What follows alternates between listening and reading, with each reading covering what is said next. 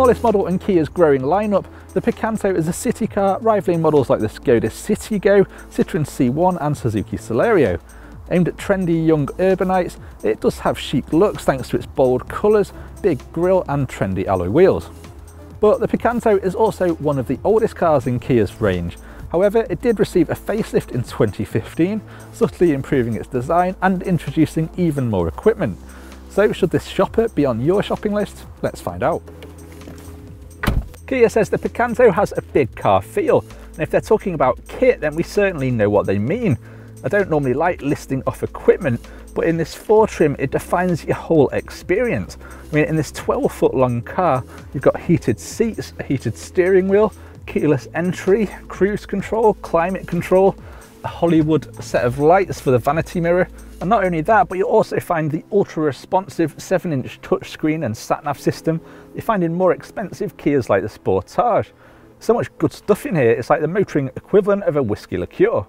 And it's not all plastic fantastic in here.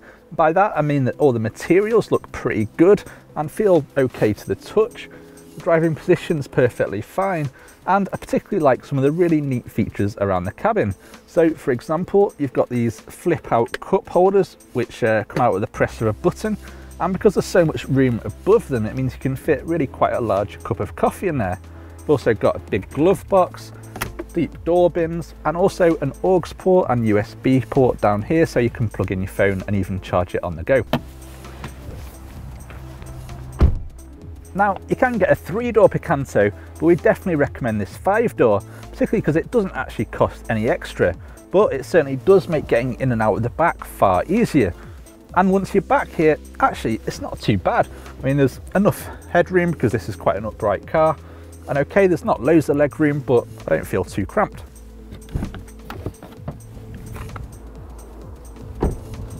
Step around to the back of the Picanto though, and you can see why, because it's certainly not a very long trip, and these rear seats reach almost to the back of the car.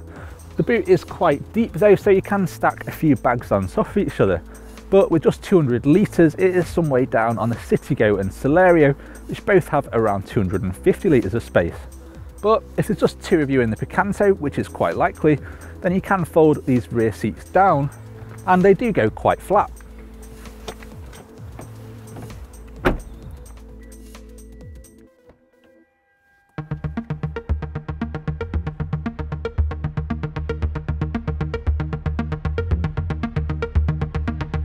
So it might have the gadgets of a big car, but does it feel as lively and nipping out of traffic as you want a city car to? Well, let's get the bad news out of the way first.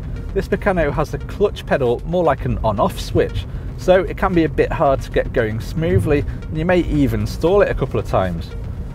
But once you're up and running, it's less of a pain, and we definitely rather have this 5-speed manual than the 4-speed automatic, because that blunts performance and economy rather too much. And yes, it can be rather fun actually, with steering which is a little bit too artificially heavy at higher speeds, but isn't too bad, enough grip from the tiny front tyres, and just enough body roll to let you know when you're approaching the car's limits.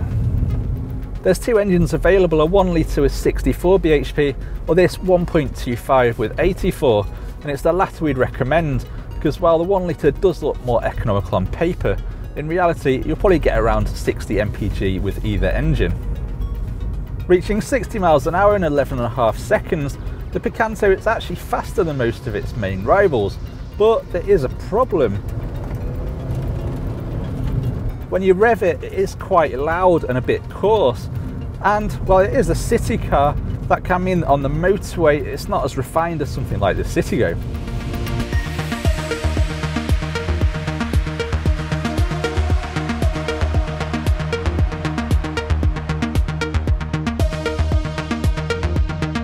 The Picanto is one of the cheapest cars on sale, starting from around £8,300 and going up to this 4 trim level which costs just under 13 grand.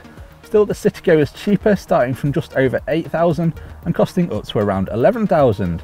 But this Kia does have a trick up its sleeve, as it comes as standard with a 7-year warranty, which is more than double the length of the Skodas.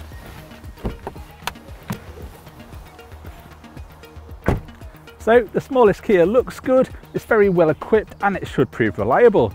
but it is starting to show its age a bit with a smaller boot than newer rivals and fewer motorway smarts. So if most of your driving is going to be around town, then the Picanto remains a great choice. But if you're downsizing from a larger car, then there are alternatives which will keep you feeling more mature. But could you see yourself behind the wheel of a Kia Picanto?